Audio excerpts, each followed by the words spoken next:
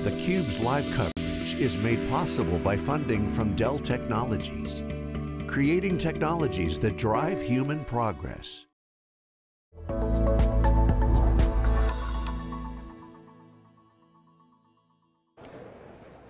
Hey everyone, welcome back to theCUBE's coverage of Day 1, MWC 23, live from Barcelona. Lisa Martin here with Dave Vellante. Dave, we've had some great conversations so far. This is the biggest, most packed show I've been to in years, about 80,000 people here so far. Down from its peak of 108, but still pretty good. You know, a lot of folks from China come to the show, but with the COVID situation in China, that's impacted the attendance, but still quite amazing. Amazing for sure. We're going to be talking about trends in mobility and all sorts of great things. We have a couple of guests joining us for the first time on theCUBE. Please welcome Dr. Srinivas Mukkamala, or Sri, Chief Product Officer at Ivanti, and Dave Shepard, VP Ivanti. Guys, welcome to theCUBE, great to have you here. Thank you. So day one of the conference, Sri, we'll go to you first. Talk about some of the trends that you're seeing in mobility. Obviously the conference renamed from Mobile World Congress to MWC Mobility being part of it, but what are some of the big trends? It's interesting, right? I mean, I was catching up with Dave. The first thing is from the keynotes, it took 45 minutes to talk about security. I mean, it's quite interesting when you look at the show floor. We're talking about edge, we're talking about 5G, the whole evolution.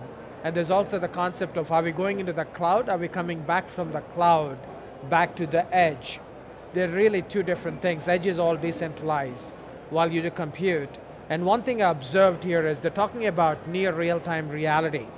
When you look at automobiles, when you look at medical, when you look at robotics, you can't have things processed in the cloud. It'll be too late because you got to make millisecond-based decisions.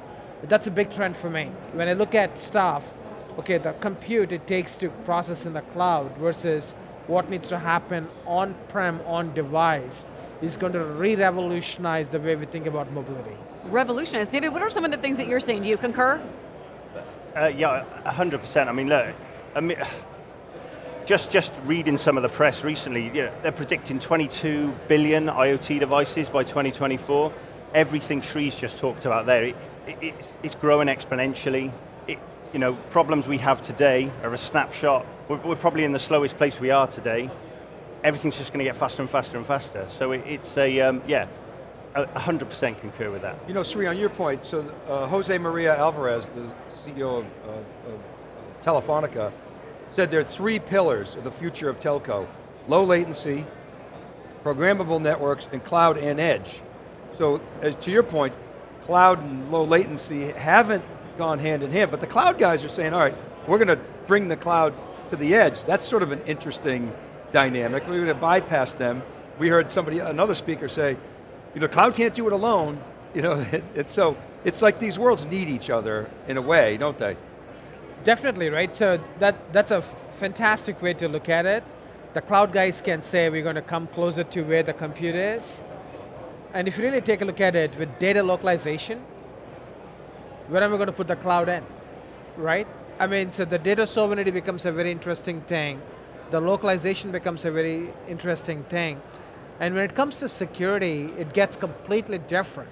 I mean, we talked about moving everything to a centralized compute, really have massive processing and give you the decision back wherever you are. Whereas when you're localized, I have to process everything within the local environment. So there's already a conflict right there. How are we going to address that? Yeah, so another statement, I think it was the CEO of Ericsson, he was kind of talking about how the OTT guys have heard, we can't let that happen again, and we're going to find new ways to charge for the network. Basically he's talking about monetizing the API access. But I'm interested in what you're hearing from customers, right? Because our mindset is, what value are you going to give to customers that they're going to pay for versus, I got this data I'm going to charge developers for. But what are you hearing from customers? It's amazing, Dave, the way you're looking at it, right? So if you take a look at what we were used to, perpetual, and we said we're going to move to subscription, right? I mean, everybody talks about subscription economy. Telcos, on the other hand, had subscription economy for a long time, right? They were always based on usage, right?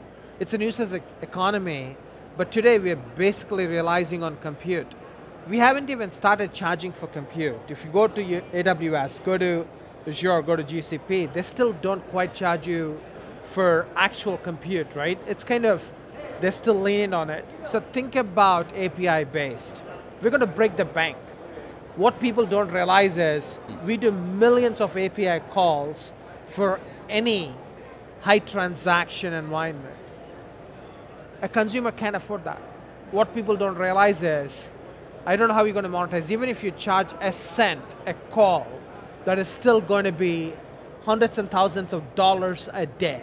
And that's where if you look at what you call low-code, no-code motion, you see a plethora of companies being built on that. They're saying, hey, you don't have to write code. I'll give you authentication as a service. What that means is every single time you call my API to authenticate a user, I'm going to charge you. So just imagine how many times we authenticate on a single day. You're talking a few dozen times. And if I have to pay every single time I authenticate, real friction in the marketplace, David. Yeah. And I tell you what, it's a big topic, right? And it's a topic that we haven't had to deal with at the edge before. And we hear it probably daily, really, complexity. The complexity's growing all the time. That means that we need to start to get insight, visibility. I think a part of something that came out of the EU actually this week stated, there's a cyber attack every 11 seconds. That's fast, right? 2016, that was 40 seconds. So actually, that speed I talked about earlier, everything Sri says that's coming down to the edge, we want to embrace the edge, and that is the way we're going to move. But customers are mindful of the complexity that's involved in that, and that, lends thought to how are we going to deal with those complexities. I was just going to ask you, how are you planning to deal with those complexities? You mentioned one ransomware attack every 11 seconds. That's down considerably from just a few years ago. Ransomware is a household word. It's no longer, are we going to get attacked? It's when, it's to what extent, it's how much. So how is Ivanti helping customers deal with some of the complexities and the changes in the security landscape? Yeah, shall I start on that one first? Look, we want to give all our customers and prospective customers full visibility of their environment. Devices that are attached to the environment, where are they? What are they doing? How often are we going to look for those devices? Not only when we find those devices, what applications are they running? Are those applications secure? How are we going to manage those applications moving forward? And overall, wrapping it round, what kind of service are we going to do? What processes are we going to put in place? To Sri's point, the low-code, no-code angle. How do we build processes that protect our organization? But probably a point where I'll pass to Sri in a moment is, how do we add a level of automation to that? How do we add a level of intelligence that doesn't always require a human to be fixing or remediating a problem? Because Sri, you mentioned, you're right, the keynote, it took 45 minutes before they even mentioned security, and I suppose it's because they've historically had this hardened stack, everything's controlled, and it's a safe environment, and now that's changing. So what would you add? Great point, right? If you look at telcos, they're used to a perimeter-based network. Yep. I mean, that's what we are. Boxed, we knew our perimeter. Today, our perimeter is extended to our home, everywhere work, right? We don't have a definition of a perimeter. Your browser is the new perimeter. And a good example, segueing to that, what we have seen is horizontal-based security. What we haven't seen is verticalization, especially in mobile. We haven't seen vertical mobile security solutions, right? Yes, you hear a little bit about automobile, you hear a little bit about healthcare, but what we haven't seen is, what about food sector? What about the front line in food? What about supply chain? What security are we really doing? And I'll give you a simple example. You brought up ransomware. Last night, Dole was attacked with ransomware. We have seen the beef producer, Colonial Pipeline. Now we have seen agri-tech being hit. What does it mean? We are starting to hit humanity. If you can't really put food on the table, you're starting to really disrupt the supply chain, right? In a massive way. So you got to start thinking about that. And why is Dole related to mobility? Think about it. They don't carry servers and computers. What they carry is mobile devices. Yeah. That's how the supply chain works. And then that's where you have to start thinking about it. And the evolution of ransomware, rather than a single trick pony, you see them using multiple vulnerabilities. And Pegasus was the best example. Spyware across all politicians, right? And CEOs. It is 6 or 7 vulnerabilities put together that actually was constructed to do an attack. Yeah. How does AI kind of change this? Where does it fit in? The attackers are going to have AI, but we could use AI to defend. Attackers are always ahead, right? So, do you have a point of view on that? Of course, everybody's crazy about ChatGPT, right? The banks have all banned it. Certain universities in the United States have banned it. Another one's forcing his students to learn how to use ChatGPT to prompt it. It's all over the place. You have a point of view on this? So definitely, Dave, it's a great point. First, we all have to have our own generative AI. I mean, I look at it as your digital assistant, right? So when you had calculators, you can't function without a calculator today. It's not harmful. It's not going to take you away from doing multiplications, right? So we'll still teach arithmetics in school. You'll still use your calculator. So to me, AI will become an integral part. That's one beautiful thing I've seen on the show floor. Every little thing, there is a AI-based solution I've seen, right? So ChatGPT is overplayed from multiple perspectives. I would rather up-level it and say generative AI is the way to go. So there are 3 things. There is human intent triaging, where humans keep doing easy work, menial work. You can use ML and AI to do that. There is human decisioning that you need to do. That's when you need to use AI. But I would say this, in the enterprise, that the quality of the AI has to be better than what we've seen so far out of ChatGPT, even though I love ChatGPT, it's amazing. But what we've seen from Bing, it's got to be, is it true? Don't you think it has to be cleaner, more accurate, it can't make up stuff if I'm going to be automating my network with AI? I'll answer that question. It comes down to 3 fundamentals. The reason ChatGPT is giving errors is it's not trained on the latest data. So for any AI and ML method, you got to look at 3 things. It's your data, it's your domain expertise, who is training it, and it's your data model. In ChatGPT, it's older data, it's biased to the people that trained it, right? Mm-hmm. And then the data model it's going to spit out what it's trained on. Yeah. That's a precursor of any GPT, right? It's pre-trained transformation. So if we narrow that, right, train it better for this specific use case, that AI has huge potential. You flip that to what the enterprise customers talk about to us is, insight is invaluable, but then too much insight, too quickly, all the time, means we go remediation crazy. So we haven't got enough humans to be fixing all the problems. Sri's point with the ChatGPT data, some of that data we're looking at there could be old.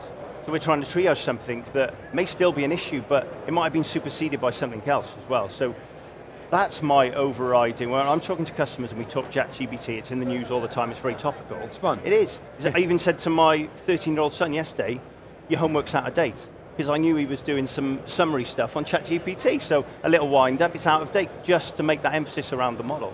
And that's where we, with our Neurons platform at Avanti, that's what we want to give the customers all the time, which is the real-time snapshot, so they can make a priority or a decision based on what that information is telling them. And we've kind of learned, I think, over the last couple of years that access to real-time data, real-time AI is no longer a nice to have. It's a massive competitive advantage for organizations, but it's going to enable the on-demand everything that we expect in our consumer lives, in our business lives. This is going to be table stakes for organizations, I think, in every industry going forward.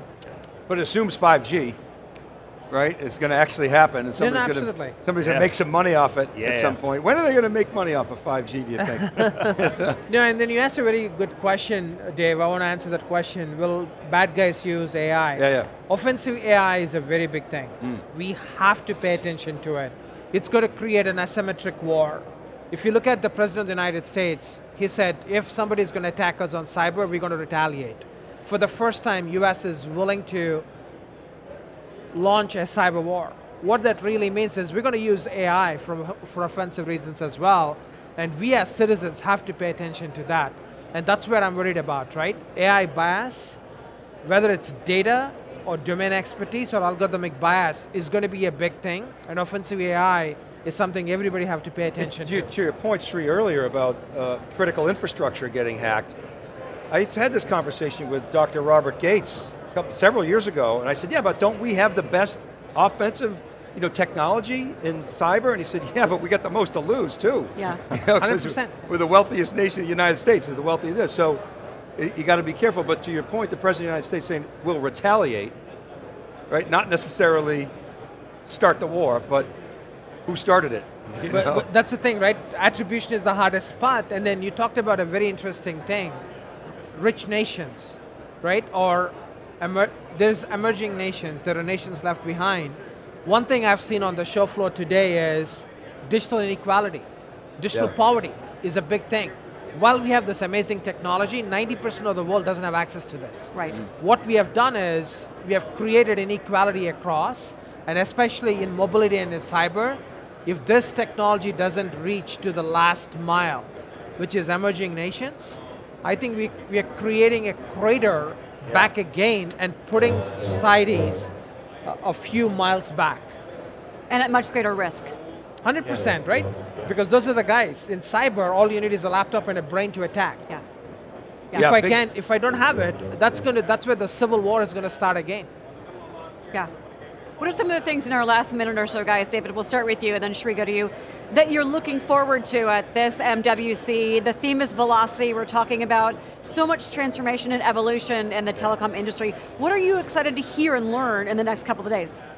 It's just getting a complete picture. One is actually being out after the last couple of years, so you learn a lot. But just walking around and seeing, from my perspective, some vendor names that I haven't seen before, but seeing what they're doing and bringing to the market. But I think it goes back to the point made earlier around APIs and integration. Everybody's talking about how can we kind of do this together in a way. So integrations, those smart things is what I'm kind of looking for as well, and how we plug into that as well. Excellent. And Sri? So for us, there's a lot to offer, right? So while I'm enjoying what I'm seeing here, I'm seeing it an opportunity. We have an amazing portfolio of what we can do. We're into mobile device management. We are the last mile company. When people find problems, somebody has to go remediate those. We're the world's largest patch management company. And what I'm finding is, yes, all these people are embedding software, pumping it like nobody's business. As you find vulnerabilities, somebody has to go fix them. And we want to be the cyber hygiene company. We are the last mile. And I find an amazing opportunity. Not only we can do device management, but do mobile threat defense, and give them a risk prioritization on what needs to be remediated, and manage all that in our ITSM. So I look at this as an amazing, amazing opportunity, which is exponential than what I've seen before. So last question then, speaking of opportunities, Sri, for you, what are some of the things that customers can go to? Obviously you guys talk to customers all the time, in terms of learning what Ivanti is going to enable them to do to take advantage of these opportunities. Any webinars, any events coming up that we want people to know about? Absolutely, Ivanti.com is the best place to go, because we keep everything there. Of course, the CUBE interview. You should definitely watch that. No, so we have quite a few industry events we do, and especially there's a lot of learning. And we just released a ransomware report that actually talks about ransomware from a global index perspective. So one thing what we have done is, rather than just looking at vulnerabilities, we showed them the weaknesses that led to the vulnerabilities and how attackers are using them. Yeah. And we even talked about DHS, how behind they are in disseminating the information, and how it's actually being used by nation states. Wow. And we did cover mobility as a part of that as well. So there's quite a bit we did in our report, and it actually came out very well.